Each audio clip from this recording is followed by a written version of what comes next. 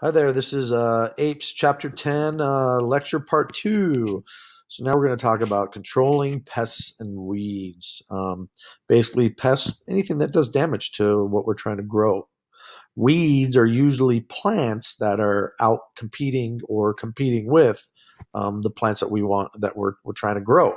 Okay, so these are major problems for farming, basically, in agriculture. So what do we use? Well, the most common thing they're using nowadays are chemicals, pesticides. And pesticides include chemicals that target insects, insecticides, herbs or plants, weeds in this case, herbicides, and fungus. Just so you know, there's a fungus right now that is impacting bananas worldwide. And the good news is it doesn't move very fast. The bad news is the worry is it's going to maybe possibly one day wipe out the bananas that we have on our planet. We'll have to probably partake in some genetic modification, something to help the banana survive. So fungus is commonly a problem. It's not just insects and weeds and plants.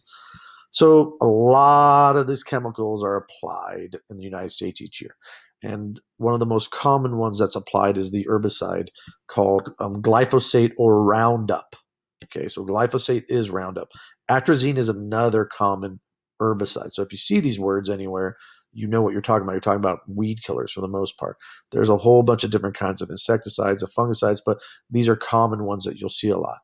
Monsanto owns glyphosate, and they're making a lot of money on farmers using their chemical. Okay, a lot of money is made. All right, so what's going on with pesticides and these chemicals? Well, they believe there's definitely health risks associated with these pesticides.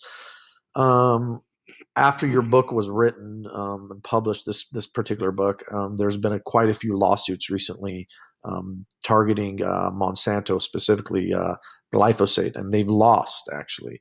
So there's been some meta-analysis studies done, and the data is showing links to glyphosate and cancer. Okay, and they lost these lawsuits, which means the courts are saying, yeah, glyphosate is causing these people's cancer. There's some huge class actions going on, but this is happening. And I believe in California, somebody was awarded a huge sum of money as a result of their cancer diagnosis. I believe the person was a custodian at a school, and he was using Roundup or glyphosate on the weeds that were growing around the school, and he developed a rare cancer, and he won his case. It's sad because who knows if he'll live very long because of the cancer that he developed. So it's a really sad situation. Farmers are exposed to these. A lot of these chemicals become aerosols, which means they volatilize, they become part of the air, and you can inhale them. Basically, pesticides also kill things you're not intending them to kill. They might kill predators and parasites and pests, but they're non-target. And these are parasites and pests that you need to control certain populations of other organisms. So you're not necessarily you're not helping the balance of that environment by using a lot of these chemicals. All right.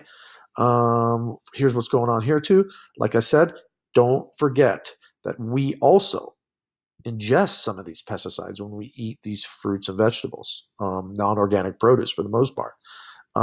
It's a good idea to rinse your produce. A lot of these pesticides are water soluble, which means if they're on the surface, you can wash them off for the most part. But if they've become part of the internal parts of your fruits or vegetables, there's not much you can do. So studies have shown, though, people would. I've had students in the past that said, "Well, I'm not going to eat fruits and vegetables unless they're organic." That's not very smart. Eating fruits and vegetables is proven to be good for your health, whether they are organic or not. We will talk about in another chapter later on which ones are the healthier ones, fruits and vegetables that you need to eat organic or want to eat organic versus the ones that you don't. And we'll talk about that in a later chapter. All right. Neonicotinoids, or yeah, I believe I'm pronouncing it right. These are the chemicals. These are insecticides that they believe these are the ones, the family of chemicals that are hurting the bees. All right. These affect basically the systems of the plant. These chemicals get into the flowers. They get into the into the stems, into the pollen of the plant, and then they get these insects or these bees land on the plant and they pick up the pollen and then they basically get poisoned. All right. So basically, they believe this is the family of chemicals or insecticides specifically that's doing the most damage to the bees. All right. Pests, what do? Well, they evolve resistance. What does that mean? Well, these chemicals we use on them don't always work. Like Roundup doesn't always work. Well, what happens? Let's go back to Darwin. Within a population, and this is a population in this case of these insects, okay? These pests. Within the population, you will have variation. Some of these insects have genes that protect them from these chemicals. They can detoxify them or they can break them down or metabolize those particular chemicals. So because they can do that, there's some within the population that are able to do that because of the genetic variation that naturally is part of the population. So what happens? The ones that the organisms that are able to survive within the population will live long enough to make babies, and they will reproduce. And then over many generations, you now have a population that is, for the most part, it becomes resistant to these chemicals that would have actually done damage. So how do farmers combat this? A lot of times they just use more and more and more of these chemicals. All right. And I'm not going to lie to you if I tell you that when they use this Roundup, this chemical, these pesticides, glyphosate, they use a lot of it. There's a lot of pesticides that are applied to these crops. A method of controlling pests would be the using biological control, which means using another predator or something that can, in some cases, you might even a parasite of a particular species. You might bring it into an environment and have it get rid of them basically for you. So you don't have to do it yourself. You can do it naturally or without the use of chemicals. All right. So what you have? Well, basically you have, like I said, in this case here, you have before the cactus moth was introduced to the population. All right. So you had these cactuses were everywhere. All right. And they were being invasive in this forest region. So what did they do? They brought in the cactus moth and it came in and it took out and ate a lot of these cactus. So what did it do? It got rid of the cactus. So now the forest, the natural habitat, was able to be replenished and go back to its natural state. Right? BT or Bacillus thuringiensis, I'm probably pronouncing it wrong, but that's it. BT. What scientists did is they discovered that certain bacteria in the soil make their own protein. So they have a gene that allows them to make their own protein. All right. What does this gene do? Basically, it is a natural insecticide. It kills insects, basically. So what did scientists do? They said, well, why don't we take this gene from this bacteria that live in soil, and they live in soil, and so it's a natural insecticide in soil. Well, scientists figured out, why don't we take this gene and insert it, genetically modify crops. And these crops, if we genetically modify them with these genes that they need to produce this protein, then now the crops themselves will naturally produce their own insecticide. Okay, and this is what scientists figured out that they can do. Right? Another method of controlling insects and controlling populations, in this case of pests, would be IPM, integrated pest management. So this means you're doing a bunch of things. You're not doing one thing. You might use some pesticides. You're going to use a biological control method. You might change habitat in a way. You might rotate crops so that you have different crops on the land.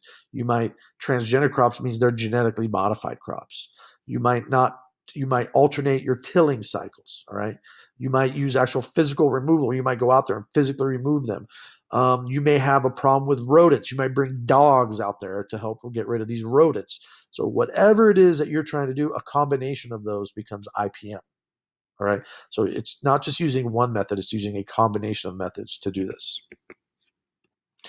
So what have scientists been doing? Well, companies like Monsanto have been genetically engineering crops. All right. And we're going to talk about how they genetically engineered them in a second. So, what do they generally do? They can modify DNA. They can insert a gene into another section of DNA. Okay, so this is a bacteria. This is modified. This is a recombinant DNA in bacteria. And what they're showing you is they're showing you this bacterial DNA, right? And they have this thing called the plasmid, which is circular. They can cut out DNA that they want, like a gene that they want, all right? And then they can insert that gene. And now that gene goes back into the bacteria. And now the bacteria, as they divide and reproduce, they will produce that gene product. So let's just say, basically in this case, you can basically, the common one we used in biology is we talked about how bacteria can make, for example, human insulin. If we took a human insulin gene and put it into bacteria, we have bacteria factories that are making insulin. But we can do this with just about any protein product that we want to create. Okay, so Roundup Ready soybeans, well, they transferred a gene from that from a bacteria. Okay, and that gene from that bacteria it makes these particular plants resistant to Roundup. So they can make plants, for example, soybeans that are resistant to Roundup. What did they do to the soybeans? They inserted a gene from a bacteria that makes them not susceptible to those chemicals, basically. All right. In terms, genetically modified organisms or genetically modified foods, they're used commonly together. Genetic engineering is the manipulating of DNA in order to create things like recombinant DNA. All right. The U.S. leads the way when it comes to this kind of stuff. We are really, really heavily involved in it. Okay. Basically, genetically modified ingredients are in a lot of food in your grocery store. Almost everything that is packaged. Okay. So I would say foods that are not necessarily your produce section. All right. Fruits and vegetables. I'm talking everything that's processed and packaged most likely has genetically modified corn or soy or a byproduct of corn or soy in it. All right. A lot of it. A lot of the sugar in our country comes from high fructose corn syrup. So almost everything in our country that has sugar in it in the United States, that sugar came from corn that was genetically modified. Here are examples of different kinds of genetically modified foods. Golden rice, this is a big one. Why is it a big one? Well, they said, why don't we modify the rice to produce beta carotene, which is vitamin A? So now rice, which naturally didn't produce vitamin A, is now going to produce vitamin A, and it can help people in these countries where they're having vitamin A deficiency. Vitamin A deficiency leads to blindness. There was a gentleman in England a few years ago, I read this article. Gentleman in England, a young guy, I think he was not even 20, maybe 19 or 20, he went blind.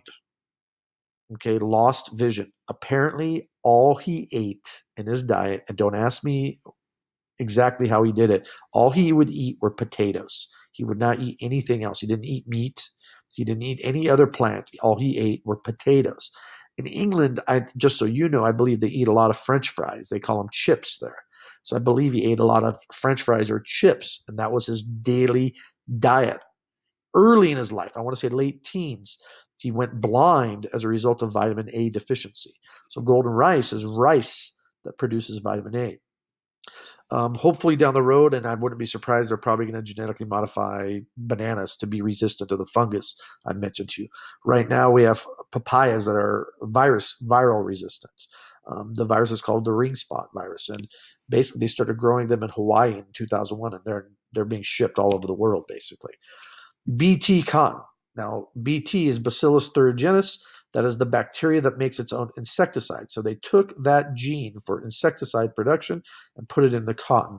Now, when this cotton grows, it produces its own insecticide. Okay, so it's a good thing in that they don't have to use as much insecticide because it is producing its own. All right, that's a good thing. Roundup Ready alfalfa means these plants, this alfalfa, it is resistant to glyphosate or resistant to Roundup. So what you do is when you grow the Roundup, you literally hose and spray down the entire harvest everywhere with glyphosate or Roundup. And basically you end up killing all the weeds, and the survivor ends up being the alfalfa. So Roundup Ready crops are using a lot of Roundup, not a little, a lot. All right. Genetically modified salmon. We talked about this salmon. It's going to be the farm salmon.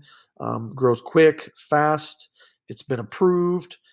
We have laws in our country where they don't have to tell you that you're eating genetically modified salmon, but we'll talk about that later in this lecture.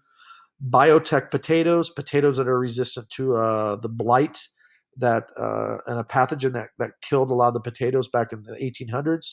So they don't want to lose their crops, so they've developed them to be resistant to it. BT corn, this is corn that also with Bacillus thuringiensis produces its own insecticide. I have heard that cornfields that are BT cornfields, I have heard that you should wear a hazmat outfit when you walk through a BT cornfield. The corn is genetically modified. There's so much of it growing as a monoculture. Apparently, there's so much of this protein natural insecticide that is produced that there's a potential of it being hazardous to humans that may be working there. So in some cases, they're saying that the corn itself can be classified as an insecticide because it produces that much of it in one place. So BT corn, they're producing it to make its own insecticide. All right. And by the way, this stuff ends up in all of the processed foods that you eat. All right. Roundup Ready sugar beets, beets that are resistant to glyphosate. Biotech soybeans. Soybeans are the most grown genetically modified product out there. They have BT soybeans. They have Roundup Ready soybeans. They have soybeans of all sorts that have been genetically modified. Sunflowers and super weeds. What they've realized is they've made some BT sunflowers, and then they realized, wait a minute, they can mate with the wild species. And then they were worried that they would create wild species of super weeds. Remember, plants can cross pollinate each other. So it doesn't necessarily have to be another exact match of sunflower for it to pollinate with. So the worry is we're creating plants that are in some cases making their own insecticides. And if they become weeds, they'll become super weeds that are now these weeds will be making their own insecticides. So it'll be a problem for us to deal with them later. All right, showing you genetically modified crops. Look at the soybeans leads the way. Canola, we may call it vegetable oil. Okay, corn's up there. We put this in almost all of the processed foods. Sugar, corn syrup. This feeds the cows and the chickens and everything that we eat. A lot of it is genetically modified. Who leads the way in all this stuff? The U.S., of course. All right. So what are the benefits of GM crops? Well, there are benefits of genetically modified crops. First off, what you have here is you have more food security. Okay, you have more food security. But just so you know, and it's important, most crops that have been genetically modified, this is an important one, they have been genetically modified for two things. Most crops, they are they're tolerant, herbicide tolerant, which means Roundup Ready or resistant to glyphosate. That's the most common.